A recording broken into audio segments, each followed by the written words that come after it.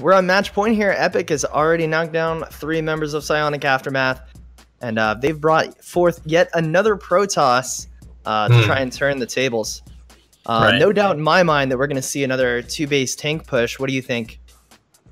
Yeah, you know, if it ain't broke, don't fix it. Wait, is that how it goes? Yeah, I just made a Korean guy say the word "ain't."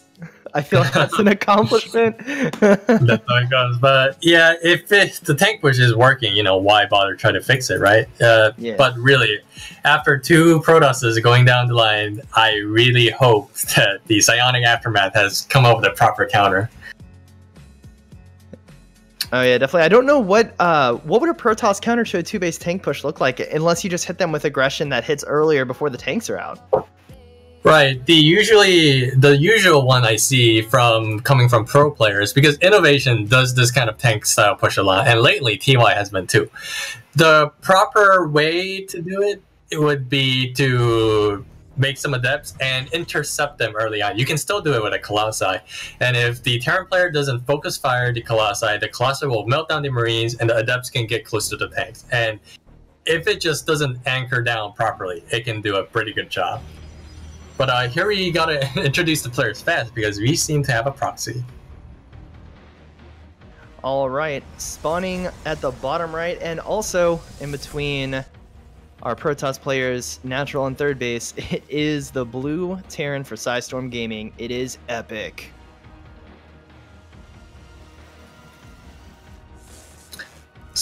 Okay. Yep, that's the proxy. But yeah. Okay, anyways, spawning in the top left, it's from Psionic Aftermath, KingSlayer. Will he be able to defeat the domination of Epic? So right here we see okay, so here we see a Cyclone proxy, and this is a pretty powerful build. It's really good if you could have some pylons in the main base. I mean, in front of the natural, so you could use that overcharge. But it seems that it's actually going for an overcharge on the factory itself. I'm not sure if this is too good, because you can just fly down the factory to elsewhere, and these pylons would be useless. Right, so this would happen. Yeah, Jordan, any thoughts on this? Yeah, no, sorry, I'm just kind of like in awe. I'm sitting here watching mouth agape. I just expected for Epic to go for the same thing. I don't understand why he would have changed it up in this game. I mean, the wins have been pretty clean in the last 3 games, so. Right. Oh my god, definitely. The mothership core going down. Oh, it's so close. 12 HP, that would have been such a huge pickoff. But there's already 2 Cyclones, those forward pylons are going down. The bunker actually completed. I know that the death was preventing that for a little while. And there's nothing down here to kill the natural. Is this going to be the fastest Hope Team League match cast?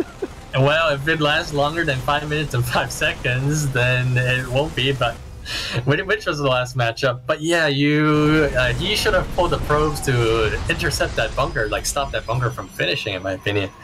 And of course, pylons placed in front of the natural would be better, because the factory still lives and it's not even burning. Yeah, he's actually moving it forward to prevent a natural from going down for KingSlayer, even if this push is batted away. And I think these adepts, yeah, they're just going to go across. They're going to be like, yeah, you're not going to have enough at home to really take care of this.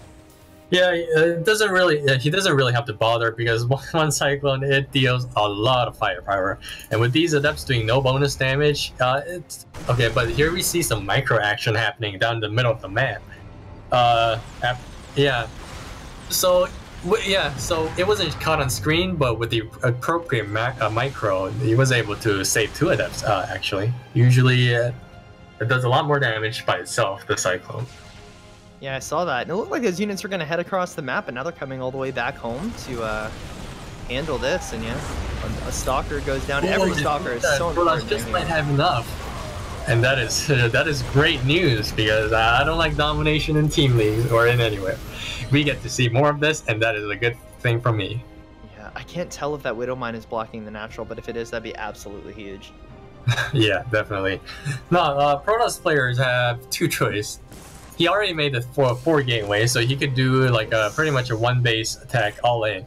What would really help is possibly the Warp Prism, but with the 3 wrecks already up on the way and with the 2 bunkers, it seems that this he has to make a decision fast if he's going to go for a macro or for an all-in. It looks like it's going to be for an all-in with the Stalkers, but it seems like Epic can just hold right here. Yeah, but he's gotta have both of those bunkers if he helps to hold here with just Marines, because producing behind this is just Bio. He doesn't have a starport yet. It's only just now about to finish up. Stim is still a long ways away, so these bunkers are all that's standing between him and the end of the game. Right, KingSlayer really has to micro that Stalker. Every individual unit is so important right here. Oh, and if he can get the force fields on the bunkers to prevent the SCV from repairing, that would be great, but that would be GG. Just too much damage was done early, and it was a good, solid defense from Epic. That was a game. That was indeed a game. So, yeah. Yeah, I mean... Today's game, it was just Epic doing his one-man army thing, beating Psionic Aftermath single-handedly. Yeah. Congratulations to the winning team. Yeah, congratulations to Sidestorm as a caster. Hate to see all kills. I'd love for every series to go to a best of 7, but Epic had other plans. He has demonstrated his skill in StarCraft by being flexible with the different builds, being able to cheese, and being able to play.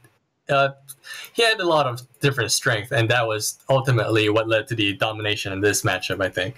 If you want to be notified when we release videos like this, please make sure you hit the subscribe button. If you don't know where that is, I'm not going to teach you how to use the internet. There's probably no hope for you.